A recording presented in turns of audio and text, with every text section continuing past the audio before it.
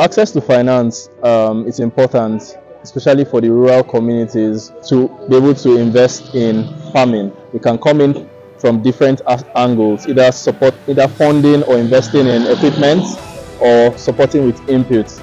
And of course, this is a problem, like I said, that favourably is determined to solve. And as you can see, our farmers are here receiving their inputs with excitement. Yeah, we hope that at harvest we'll come back and receive our grains, and they will also pay back with this excitement. Of course, we put in measures in place to ensure that within the season the farms and crops are doing very okay, so that we can ensure that the farmers have very good yield.